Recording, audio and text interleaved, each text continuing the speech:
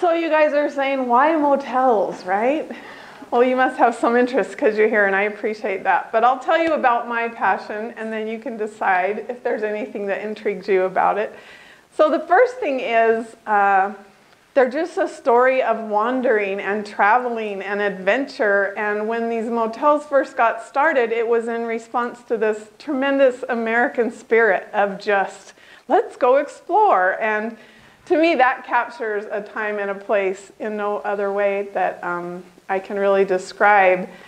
Now, as a kid, I'm of a certain age, so I would be in the 50s and 60s with my parents driving along, and the whole thing was watch for the next motel sign, and they were these cool neon signs, and oh, Dad, look, that one has a swimming pool, and can we stop there? There's a playground or whatever. And so it evokes, again, this nostalgia, I think, for a time when everything was just, there was no internet, so you didn't know how far it was to the next town or what motels were available or what TripAdvisor thought of it. So then as a historian, because I'm a lawyer, I love cataloging things, and Susan and I have come at this the same way. We want to catalog all the old motels in the state, whether they are still standing or not. That's an exhaustive process, but I think it's a really intriguing one.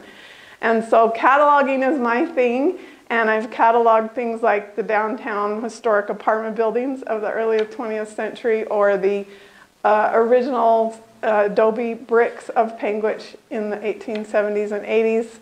So those are the things that interest me. Now, this also has a couple of bonuses, though. Motels are family businesses, and I love the story of family business, and mom and pops especially. And then roads.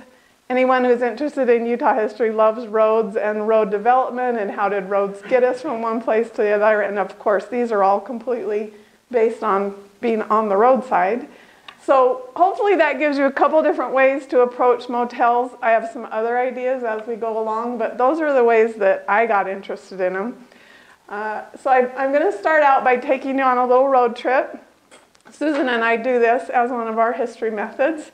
And what I hope to show you today is a varying approach to the times of the different businesses. And then when there's still one today, I'll try and show it to you. Now, there's about 120 still existing in the state, so I can't show you all of them. I just tried to choose a few, but hopefully that will be a good sampling, and it'll get you more intrigued. Susan and I are doing a full panel at the Utah State History Conference in September, a panel discussion. She's going to do one part, I'm going to do another part. We're going to have a couple other things. So this is just to whet your appetite. We have an upcoming book. Of course, that's always what a historian says, right? I'm writing a book, and we've been working on it for a long time, but I thought it would tell you kind of the overview. What we want to do is document and explore the motels. Now, if they're not still there, we basically have to go with postcards and directories and things, but if they're still there, we're driving to them, we're interviewing, we're photographing, we're trying to do as much as we can to document them. We start with the early beginnings in 1900s. As soon as there's a car, there's a motel. But back then it was called an auto camp. Then I take you into the tourist courts, which are the U-shaped courts. And then the family business aspect of it, it's really in response to the first tourism surge after the parks, the national parks get designated. That's all before World War II. And motels have sprung up in response to that. And then there's a huge post-World War II boom. And that's really the heyday of the modern mom and pop motel in Utah. And of course, family vacations figure into that, and it's lots of imagination in that period. And then sadly, the decline of motels with the two killers, interstates, which bypass a lot of the towns, and chains, which are much more predictable for the traveler and I guess more economical in some ways. But the good news is Susan and I have found a reinvention going on with mom and pops, and we'll talk about that. That's kind of the overview of what our story is. So here's a picture of one of the very first cabins. I told you can see the old car there. As soon as these cars started going on long road trips, there was no place for them. And the hotels didn't really work because in a hotel you had to park out front and then go up in, and you were dusty from the road, and you had to make a nice appearance in a lobby. And people really wanted to get out of their car and get in the door. And so that's where these cabin ideas came from. These were in Washington, Utah, which is, on its way to nowhere. But I love this photograph. It really captures it. Now, there was also one in Provo. It was called the Riverside Tourist Park. This one's long gone, but got the great postcard. And so you can see, again, the cabin idea where they can pull right up. They have their own independence. And you might not think of that as a precursor to a roadside motel, but it really was, the congregate lodging. So then things started to really take off. I love this photograph. I know I'm kind of skipping forward to the 50s. This is a Dorothea Lane photograph. But this is coming when the road used to come from Santa Clara, Highway 91 from Vegas to St. George. And this is right before you turn in on Bluff in St. George. And so just the great advertising, this completely captures the excitement of, here come a bunch of motels. I wanted to just tell you a little bit about our research, because you might say, well, is this a scholarly thing or is this just a hobby? So Susan is the scholar and I am the hobbyist.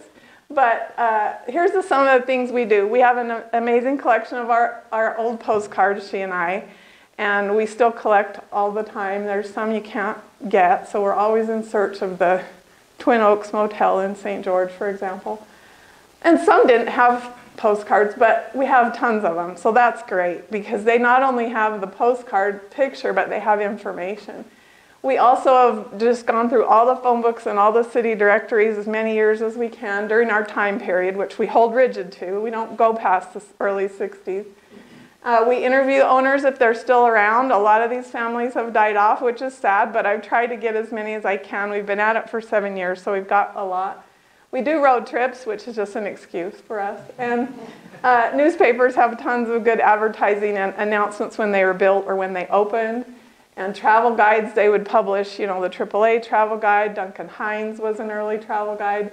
The motel associations, like the Friendship Inn, they will tell you information, and then you can always go to the regular sources like the maps.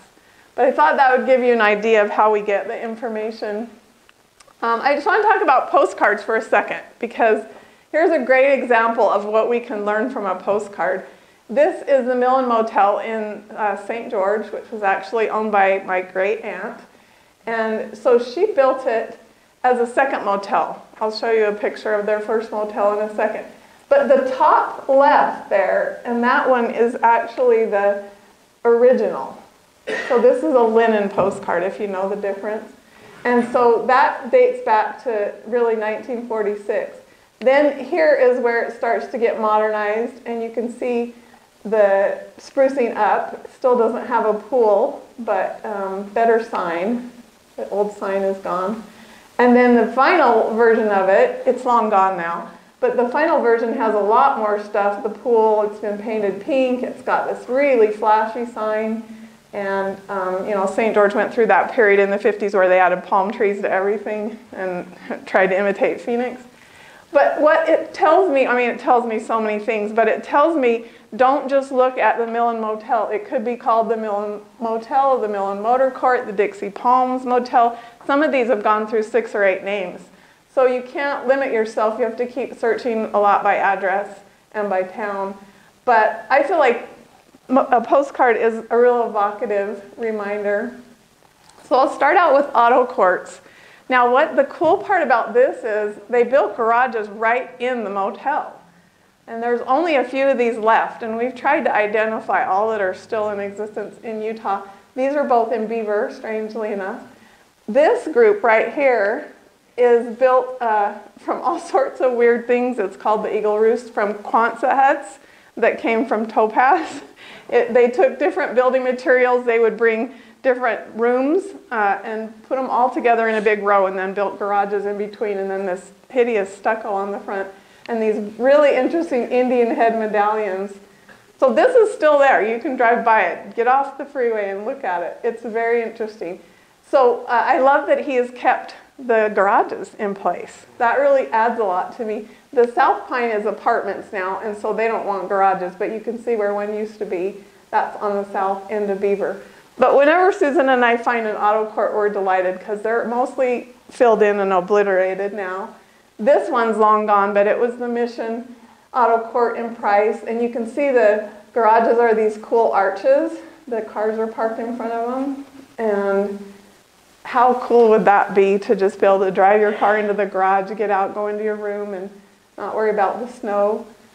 I love the character of that one. Tom's Deluxe Cottages came from a friend of mine who had a relative that was involved with Tom's Deluxe Cottages in Panguitch, again long gone, but look how great the garages are represented. This building, they went to some trouble. It wasn't just a cinder block row. They really went with the whole cottage motif. And I love this postcard because you can see the sign right there. And when something like this is obliterated, it's just so fun to be able to see what it did look like. So just taking you up to the modern time, if you want to drive down State Street tonight, you'll see Zion's is still there, Zion's Motel. It's just ahead of 21st South. There'll be 3 motels of my era that I love. Now, don't get your hopes up. It is not going to look like this anymore. But it did have garages. You won't see any remnant. But it still has a historic sign, which I love. It doesn't look like this. I'll show you. It looks like this nowadays. So they've gone over the brick. They've stuccoed a lot of the building, and now it's just the most generic looking motel you can imagine. But it's still there. I give them credit. They haven't knocked it down. And a lot of those along State Street are used for low-income housing or transition housing, which I am not against. I know people are like, oh, do you feel bad it's not still a motel? Susan and I always get asked, do you stay in these? We're like, sometimes. But we do stand outside and admire them, okay? But the one thing you can still see right here is that little arch and that little arched window. I don't know if you remember that from the postcard, but see how it was there? Still there. Now there is another motel on State Street that looks a lot like that, and that is Alta. So keep going. This one's almost to 21st South on the left as you're going south. Look at the garages on that, though. They're pristine. They didn't even try and cover them up. Unfortunately, people are living in them when I took this picture, but still left the little fake brick, British timbering on the gables and such. So that one's actually in pretty good shape. All right, so that's auto courts. Like I said, whenever we find those with the garages, even a remnant, we really get excited because we think this is from the earliest of the iterations of motels. So the next thing that happened was gas stations got combined with hotels, service stations. And so this is an example, like I told you, the Millen Motor Court. This was the first one that my Aunt Edith Millen built in St. George, and it was called the Colonial Motor Court. And they had a completely independent person running the service station in front. And then the court, what makes it a court is usually the U shape.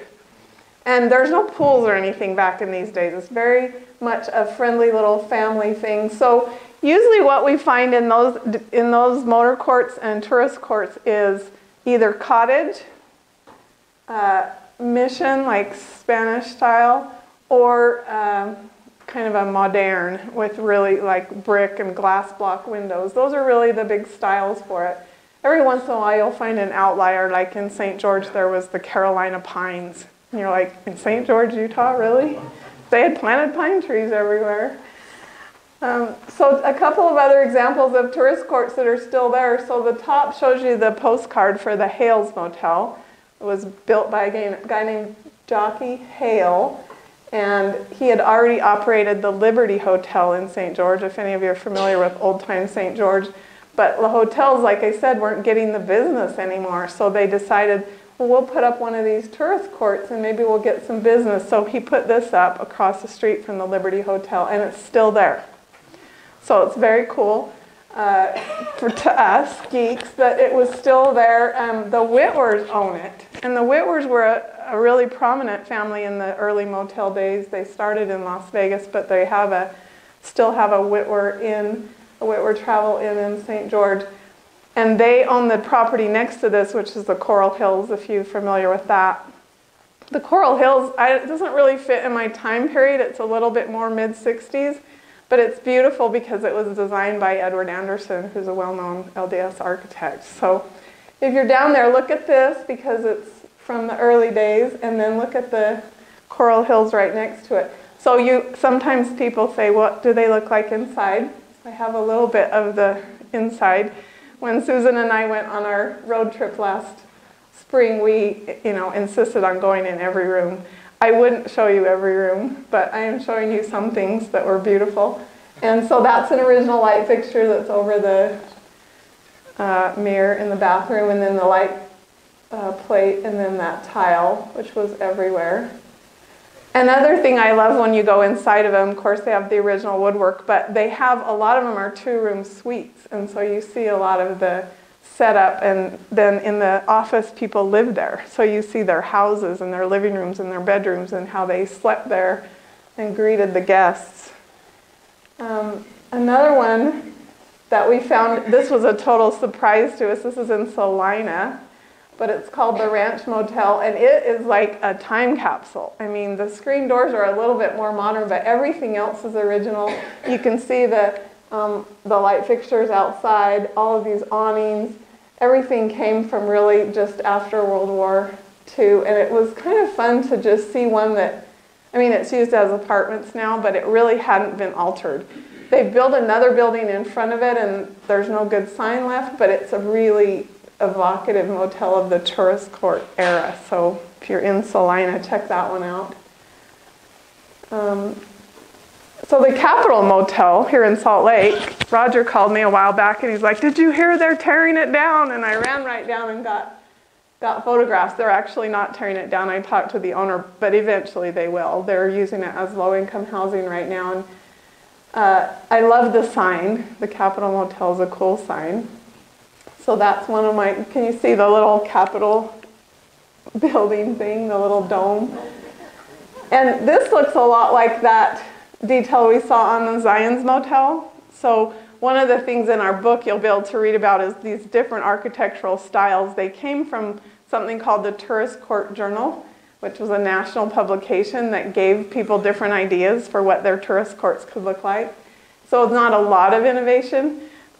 When I did my article about the St. George motels, I was able to get about 17 or 18 craftsmen's names in St. George that built all the motels, because they were the plasters and they were the stone guys and they were the tile guys. And I just love thinking about that. You know, they could have done a much simpler motel. This brick, I think, is quite interesting. So drive by the Capitol. I did go inside. I talked my way in and got pictures of this tile, which was all original. I don't know about the color schemes. You can make your own decision about that. But the guy that took me in, who was like the security guard for the owner, he's like, yeah, and then there's this really ugly tile. And I said, oh, I love it. It's great. Because I know it's original, and some of the other things weren't. But the things that they change out and then the things that they leave are always very interesting to us. And so we've at least documented this if they tear it down. All right, so now we get to the heyday, the real exciting boom time. And I chose this photograph of Jack and Leo because, first of all, they're from St. George. They're brothers. They are captured by Dorothea Lange here during her infamous Life magazine series on St. George in Tokerville. And they're just beaming, I think, with the confidence of the age and the feeling that this is all going to be in their hands. And they're standing out in front of the Twin Oaks, which they built, which is long gone. But they also built places in Kanab and in Panguitch and in Cedar. They were really tycoons of their era, whether they look like it or not, and they lasted through the whole era. Like, they owned motels throughout the 50s and 60s. Jack built the Sands Motel, which is still there, one of my favorites. It's still the greatest sign in the state, and so I give him credit for that, although it's unimaginative architecturally. It's cinder block with nothing over it. But Jack and Leo just, to me, say, you know, we got the world by the tail. And so what was happening after World War II was everybody was back on the road after the deprivations of the war. And St. George was on the way to everywhere. It was on the way to California. It was on the way to, you know, Chicago if you were going up that way. Air travel was not affordable. So St. George just blossomed in that era. And they ended up having 28 motels that we can document. But probably more, and for a town of, you know, 2,000 or 3,000 at the time, that is an amazing feat. And one of the things I love about it, because I have roots down there, is a lot of these were just mom and pops who decided, yeah, we run cattle on the Arizona Strip, but we also are going to run a motel. Or, you know, we've always had like the Liberty Hotel, but now we need to reinvent ourselves because no one's staying in hotels anymore.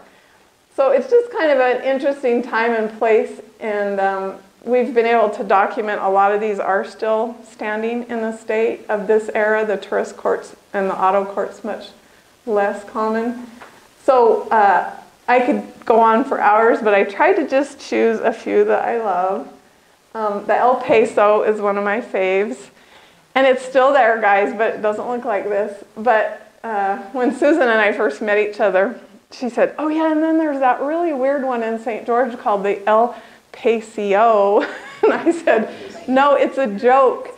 His name was Andy Pace, and he was an FBI agent in Arizona, and he thought it was so cool that he could make it sound like El Paso, but use his name in the title. Now, if you have to explain it that much, it's not that cool, Andy, but he was another one of the real tycoons. I give him credit, and you could debate me on this, for that slogan, where the summer sun spends the winter. That was the St. George slogan until the modern day. And they actually did have a deal where if you came down there and you stayed, and I think there was more than 3 days where no sun shone, then you get your room for free. And that was Andy's brainchild. So he had two properties. He had the El Paso, and then the one I started with on my title, which was the Rugged West. And the Rugged West was right there where Ancestor Square is in St. George, if you know where that is, like the pasta factory or that. That was where the Rugged West was, long gone. But luckily for us, the El Paso is still there. Now, some of the cool things about this, the sign, obviously, that is a marquee Las Vegas type sign. And I would kill to know where that is. I can't give up the idea that it's in some junkyard in St. George somewhere, just rusting, and I'll find it one day. So big. But Andy only owned it for a few years, but the thing he did that was so commendable is he used real craftsmen for the building. So all that stone is cut stone by craftsmen, and it's local sandstone, and it's white. And the vision he had was this ranch motel, so you've got the ranch railings across the balconies. It's used right now as apartments, but it actually is kept up pretty well. I love the stone, I love the wood, I love the Spanish tile roof, which is original. Still got some original light fixtures. There's a lot of things about this to love, and if you are down there, be sure and check it out, because when you think about this postcard, you'll see it in a new light. And I know I've talked to Andy's son quite a bit. He's been in one of my interviews. His name's Brooks Pace, and he has fond memories of working here as a boy, because remember, these are all mom and pops. Andy and his kids lived right there in that place where the window is, and so Brooks's job was to oil the mats along all of those balconies. They had mats, and he had to get up and oil them all, because in the desert sun they would crack. And then he had to go over to get the ice, there was no ice machines back then, and so he would have to carry ice to all the rooms. Anyway, he had fond memories, but not fond enough to keep the Rugged West standing. I was like, oh, you got to keep it up, Brooks. And he said, no, it was too junky. But I just really love this one, and I love the story of the Paces and what they were able to accomplish for St. George. I feel like they really did give it its modern life as a Southwest retreat, you know, that kind of a mode. Now another one, this one's in Richfield, it's called the Mount Air Motel. So the top is the postcard, and then the bottom is, when we saw it just a few months ago, it's closed, which I'm sad about, but at least the mid-century modern lines are still there, and it was fun to be able to see it and match it to the postcard. So if you drive through Richfield now, I hope it's still there, but I did capture it on film if it's not. And then the Spiking Tourist Lodge, anyone drive by this on State Street? Hopefully you've noticed this cool sign. This is another one. You notice all of this era are more the two-story, so that's what makes it a lodge motel instead of just a tourist court. And so glad these guys have left the light, and they still have neon on that, and also just So does anyone know the story of how this got its name? The family was named Spiking. And then they thought it was a clever play on the golden spike. So they designed it as this. Again, I'm not sure other people get the joke, but good effort on their part. Now, Moab, the Apache, this is just a legend. John Wayne supposedly stayed there. I hope it's true. It's again a two-story. You can see the lodge effect here with the balconies. But the sign is my favorite part. And in Moab, if you're driving down the main street, there's a couple arrow signs. Don't miss those. They're all of a piece with this probably culturally inappropriate sign, but it's still just so great. It's that post-war, we're going to take what's unique about our town and exploit it and make it visual to you. So Susan and I both really like this one. And then just a few other teasers from things we saw around the state. The Country Paradise, anyone know where that one is? It's in Gunnison. You would not guess. I certainly didn't. We just happened upon it. But when you're driving through Gunnison, if you're going up north, just look on the right, and it's not operating anymore, but it has this incredible neon on the brick, which I couldn't talk the guy into lighting up for my photograph. Sign's gone though. Oh, it is? Is it? I mean, Oh, no, there is still a sign. I can actually show you a picture. There's a sign that's even in worse shape than that. So it wasn't readable. But I said to the guy, I think it was his mother-in-law that owned it originally, so he was very uninterested. He's like, yeah, it's an eyesore. We're trying to decide what to do with it. And I said, please don't ever get rid of that sign. But it also has an amazing old barber pole on the building, one of those old red and white ones. And so I tried to say to him, does it have a barber shop in it? He said, yeah, originally it featured a barber shop as part of the motel. Only about 6 or 8 units. But really nicely constructed red brick and very solid. It's one of those things where, if it looked worse, he'd be able to take it down, but I think he feels guilty. This one is the the canyon in Panguitch. And Panguitch is really just a hotbed of the preserved motels, for those of you that are hanging around Bryce. So I love the rock on this, and all the original doors are arched like that, which gives it a lot of cool character. This spinning wheel sign, anyone recognize that? You guys got to get off I-15 and drive through these towns. It only takes 6 or 8 more minutes, and it's just so much more colorful. This is in Fillmore. Susan insists this is a handmade sign. Maybe. What do you guys think? Doesn't look like Young Electric Sign Company, but it does have neon on it, and so she thinks that they actually made this part of it, and this is like, metal. But it was originally called the Robinson Motel, and the Robinson building is a very old building. It's from I think the 1860s, and it was built with some of the rock that comes from the state capitol in Fillmore. So you'll recognize it. But then the Robinsons built a tourist court like everybody did, or a motel, and they had to have a different name. So it was the spinning wheel. I don't think that's in relation to anything in particular in Fillmore, but just trying to get business, trying to be colorful. So here's the Sands, another one of the modern era motels. It's got a 2-story and a 1-story part. If you're in St. George, it's been stuccoed over. Be still, my heart. That's just so sad to me. It was originally cinder, and then it was painted green. If you ever saw it in its heyday, it was green, like a kind of a, that industrial school green color that was in some of the 50s schools. And then they had fake redwood stain on the wood to make it look like redwood. And I thought it was a thing of beauty. Now it's kind of just a blah stucco thing. It looks a lot more modern. But thank goodness they have not ruined the sign. And this has been a hard thing for the owner. Susan and I interviewed him last year, and he said that they're constantly telling him that they're going to put like trees in the park strip that block the sign, or that, if he has a bulb out, they're going to write him up for it. And he says it costs a lot, some number of thousands to run a year, that sign. But I just said to him, take up a collection, because it is so beautiful. So remember Jack Holt, this is his creation, that picture I showed you. I love this about the sign, swim pool, not swimming pool. And and be our guest. The guy that ran the sands for years and years, his name is Alma Truman, and I was able to interview him for my article. He and his wife lived there with their 2 kids, and he said that the sands in Las Vegas was always giving him a hard time, because this was kind of a cheat name off the sands in Las Vegas, which was a much more illustrious building. But back in that day, I guess they had a sands in several towns. They had one in Kanab and one in Panguitch too. So they were members of the Friendship Inn, which was kind of like the AAA, but just, kind of like the Best Western. It was just an association that they promoted each other. And when Alma told me about it, he said it was the most fun job he ever had, because you meet all these different people. Everyone has a weird story.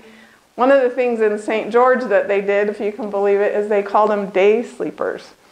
So they would get the room clean, and then the person would come from across the desert from LA, and they would, it would have taken them 6 or 8 hours in those days, no air conditioning.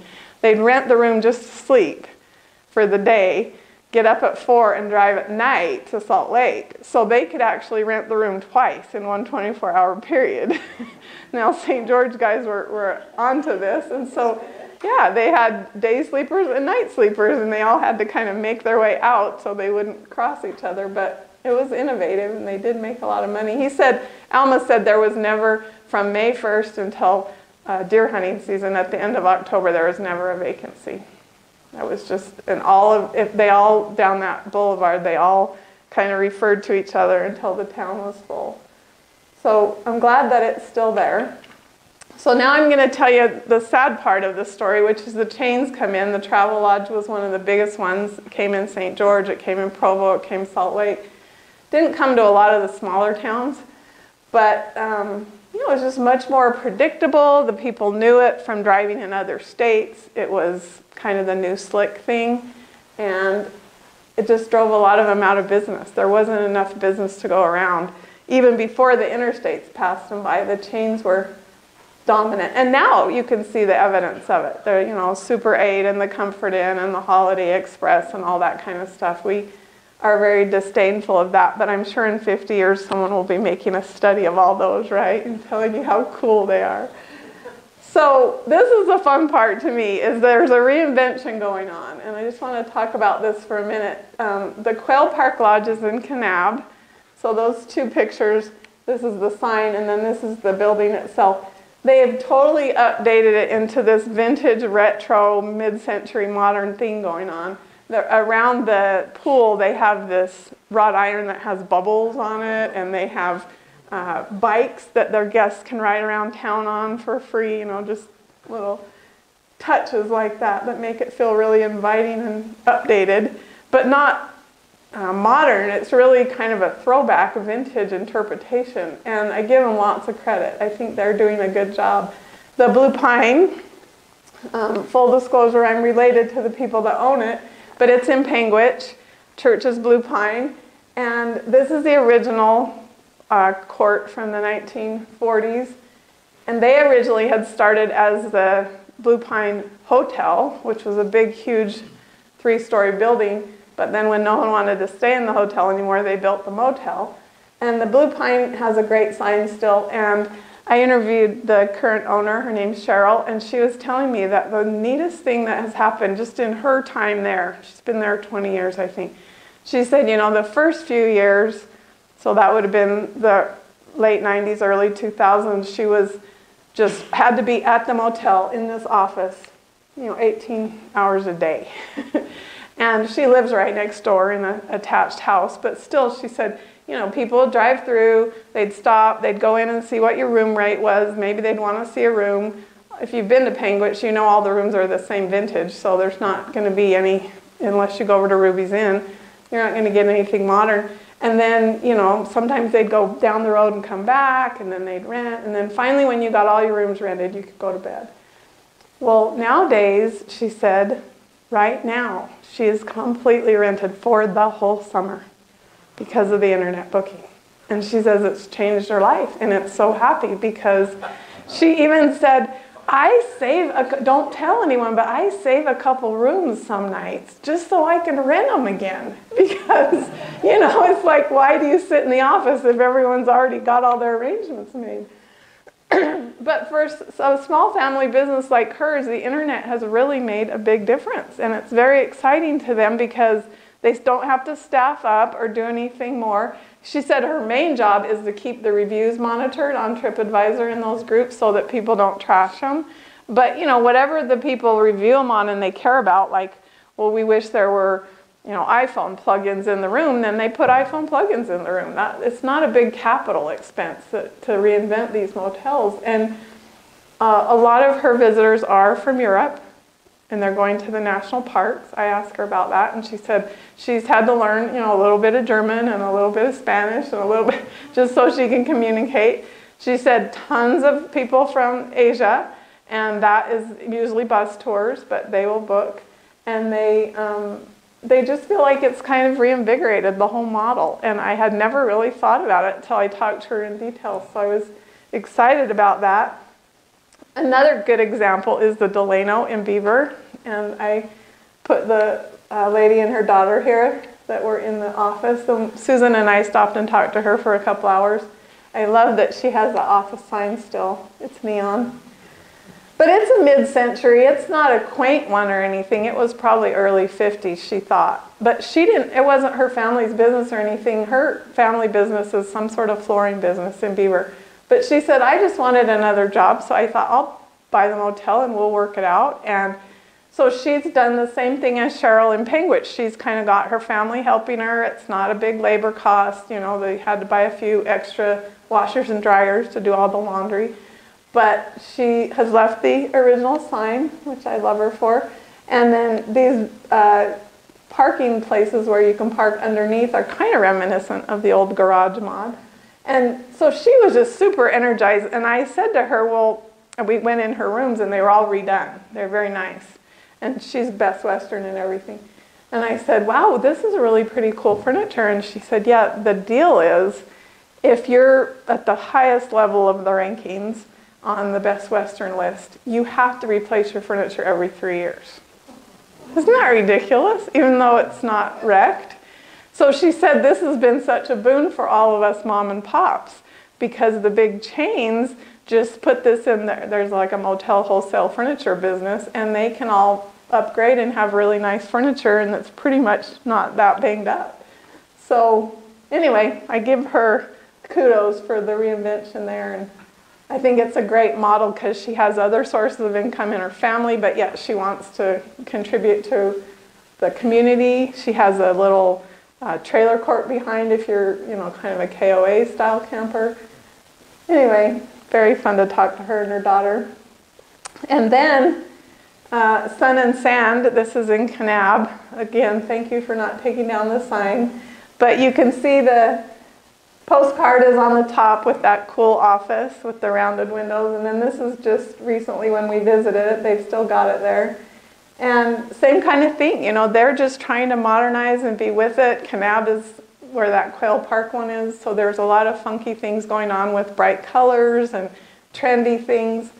And I am pleased because I guess Kanab or Penguich is one of those markets where the economics don't justify a ton of Holiday Inn Expresses. It's right on the cusp. But they still have a lot of need for lodging because they're in the beautiful Intermountain West. So it's exciting to me to see them staying in business. And before I go to the signs, I just want to talk about the Indian American ownership for a minute. So this is Susan's area of study. But during our interviews with the owners, I think we calculated something like 60% of the owners we interviewed were people who had come from India either one generation back or this generation. Do they have the last name Patel? A lot of them do, yeah. And Susan's very familiar with that because she's researched them in Phoenix and Las Vegas, and she knows a lot more. I'm not the authority on it, but I'll just tell you a couple of interesting anecdotes. So what our usual method is when we stop is we just go in and talk to them at the front desk, right? And so we're just like, hey, who owns it? What do you guys, how long have you been in business? What's your business like? And a lot of those people, English is a second language, and so that is challenging, but they are very excited to be helping you. And so there's a fun to it, and then we ask them about, what they like about the job. They love meeting people. They love, being able to take care of people's needs and interests. And when we talk, the guy that owns the Sands Motel in St. George, the guy who maintains that sign, he's a Patel, and he was telling us, so he and his wife came in early 1990s. Their kids were little. They raised their kids in that motel. The son's a doctor, the daughter's a lawyer. This is the whole American dream reinventing itself. And he still lives there. He's not going anywhere. But guess what? He owns a motel on every off-ramp on I-15 in Utah. And he was just so proud of that. And I thought, whoa, that is an interesting goal to have. And so a lot of those aren't the vintage motels that I'm interested in. But if Susan were here, I think she'd explain to you they have really interesting, unique financing methods that aren't about U.S. banks. And they're about family money. And so they can do these acquisitions, and the biggest challenge I saw for him was fitting into the community. Even though he's been in St. George for more than 20 years, there's still an issue. It was even much more pronounced in Panguitch. The people that own the Mariana Inn in Panguitch was the Desai family. Same kind of story. Hershad Desai and his wife came. And I kept saying, why did you want to be in the motel business? And they said, well, he was an engineer and she was a school teacher, but they wanted to do something where their kids could work with them. And they saw the business in Panguitch being sold out every single summer, and it's good rates. But fitting into a tiny little community of 1,100 people when that has been your life experience. So we could write a whole chapter in our book about that, and I do think it would be really interesting in just the terms that one of the reasons Utahns got into the motel business was to reinvent their towns. Because if you think of the economics, the pioneers had come, then the second generation had come. They had started these towns that had no business being where they were because they weren't there for a natural resource. They were there because Brigham Young said, I want a town every 50 miles. So these towns are dying at the turn of the century. And there's no agriculture base to support the increase in population. So then when they see a motel opportunity, it really is, my father-in-law who grew up in Panguitch says it's really the mercantile class versus the agricultural class in those towns. And the ones that opted to go to the mercantile instead of, continuing with the cattle grazing, there is a little tension even still. And then the move-ins, and you got a real interesting stew going on. So hopefully more to come on that. I think we're going to talk about the reinvention in several different ways. We're going to talk about it for the economics, the impact of the internet, the impact of the immigrant labor force. There's a lot of different fun things. But the cool thing to me as a historian is the motels aren't going away anytime soon. Now maybe my favorite ones have gone away, but some of the ones that are still there aren't leaving. So I wanted to end with a few pictures of these vintage signs, because if you can't find any other way to be interested in motels, you have to be interested in these signs, right? This takes nothing. I just want you to enjoy the visuals of these signs. So does anyone know where this one is? State Street, yeah, past 21st South. It's on the right if you're going south. Check it out. They light it up at night still. Susan has a really good picture of it illuminated, and it's beautiful. Motel, not so much. And so I've got pictures over here of my favorite signs, and you can look at them on your way out. But people do say to me, why don't you take pictures of the buildings? And I do, but they aren't the visual that the signs are to me. So this is a Temple City motel. That's a beautiful one from Bryce Canyon Motel in Panguitch. And so Panguitch, like I said, Susan's convinced that it is the motel town that Bernard DeVoto was referring to, because it's just so many cool old motels, and they're really untouched because the Ruby's Inn kind of took the motives away from the chains. And Ruby's Inn over at Bryce. So now it's just the town, and they're needed, but they can't really be reinvented. And so thank you. They've all kept their signs and they light them most nights, and it's just beautiful, especially if you're there during the hot air balloon festival, because at night they light up all the balloons down Main Street and then all the motel signs are lit. Anyway, Dixie Palm Motel. This is the sign that's on that Hales Motel that I showed you earlier. It's been through so many names. It was even the Western Jayhawk at one point. Some guy from Kansas owned it.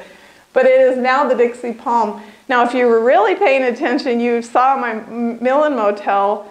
That was actually called the Dixie Palm. And they stole the name, Hales did, when the Millen closed, and they put the sign up over at Hales. So you really have to be an aficionado to know why that one's called the Dixie Palm. But I love this part of the sign, full house, not about vacancies. Canyon Lodge, that's another one from Panguitch. Hatch has this one. It used to be called Bryce Zion Inn, but now it's just Bryce. You guys know Hatch is a little bit south of Panguitch. So I calculate there's about 35 of these to die for signs around the state. And I have a plan if somebody wants to take on the project. Okay, Orderville has that beautiful Parkway sign. If you get down that way. Sleepy Lagoon Motel. I wish I had time to show you the pictures of what that looks like now, but if you do what I ask and you drive through Beaver instead of staying on the freeway, you will see the Sleepy Lagoon at the very end of town. And it does have a sleepy lagoon, and all the trees around it are dead, and all the doors are off the motel. And you can go right in and take a look at what the wallpaper used to look like.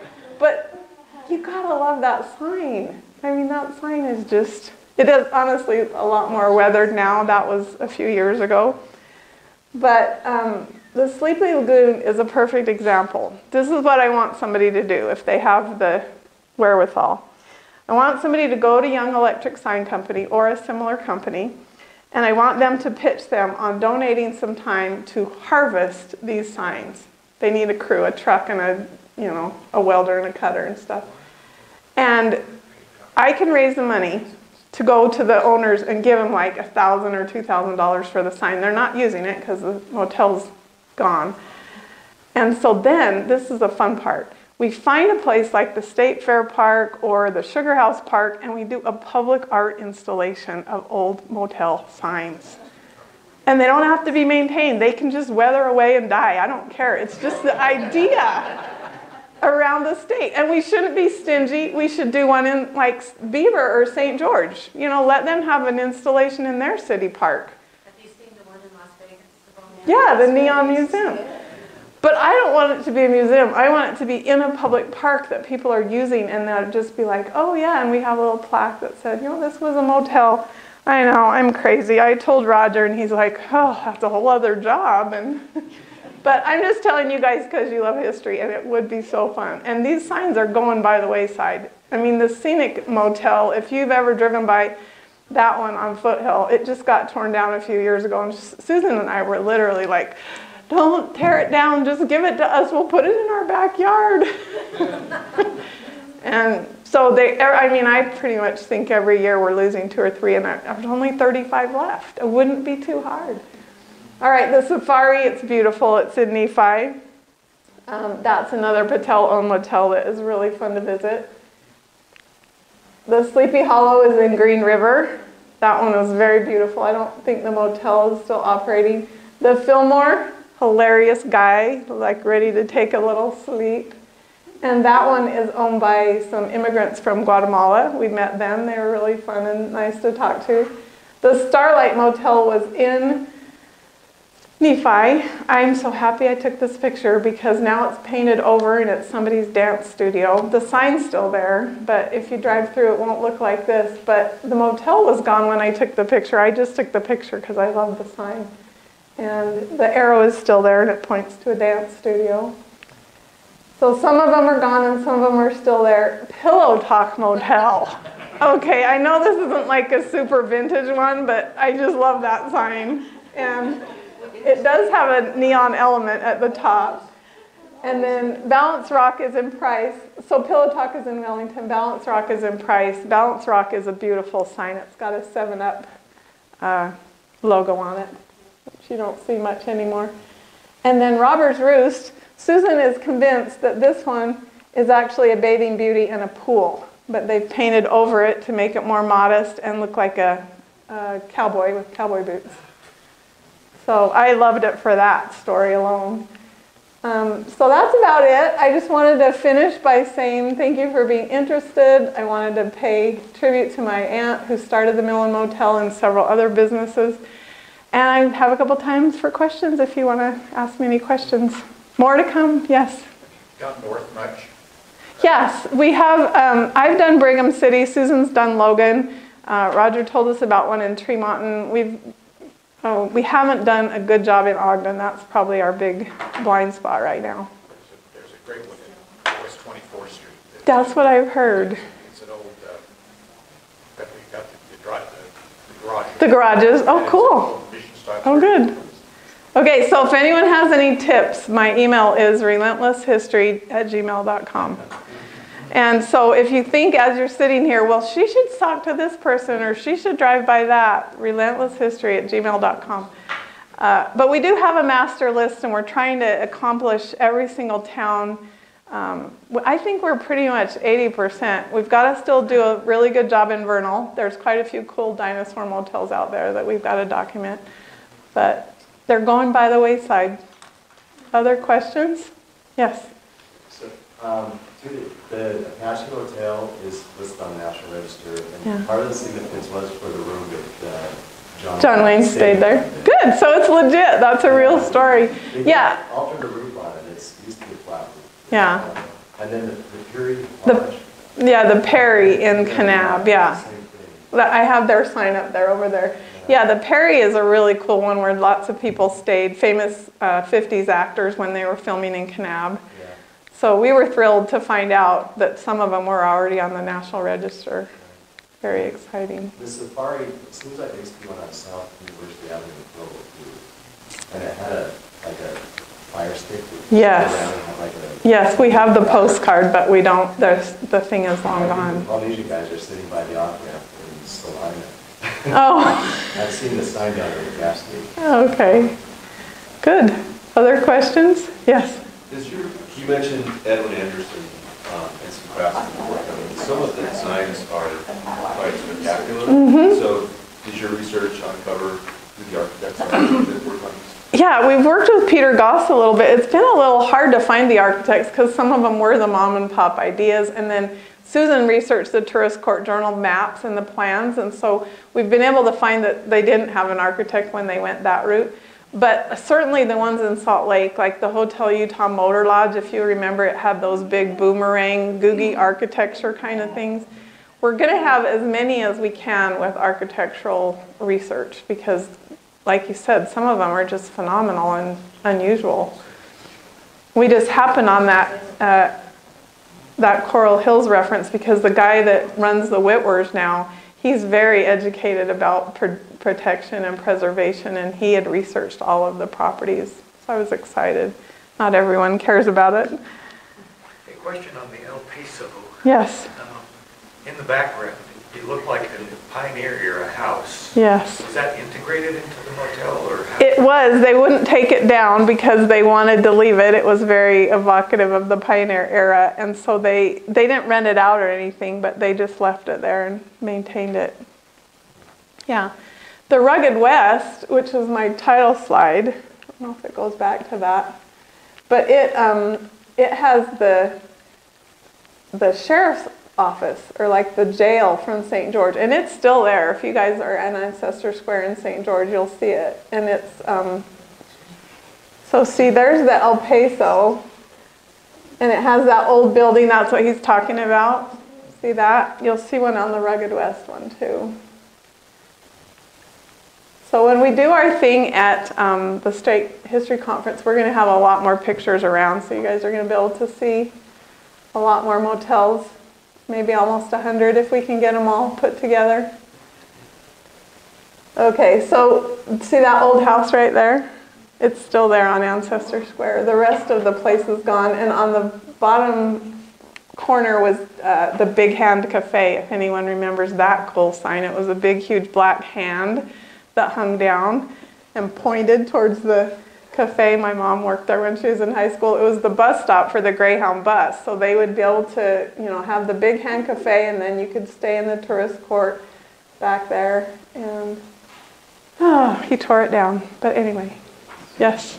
I stayed at the El Paso when I was in high school. Oh, you did? Good. So the beds, this would have been in probably 1973, 74. Mm-hmm. And the beds were like built in, like they had a box around it with this Yeah. like curved wood. Yeah, the craftsmanship in there. I know. Huge room for massive. Then some of them have fireplaces even now. Yeah. And they did. They had some combed woodworking finishes. They had all that stone. Yeah, it was real amazing. I mean, I'm glad it's still there, even in the condition it's in. But thank you for sharing that. That's great. Other questions or comments? Yes. Yeah, so you mentioned a couple of motels that had a service station out front or a barber shop. Are there any other with crazy business ideas?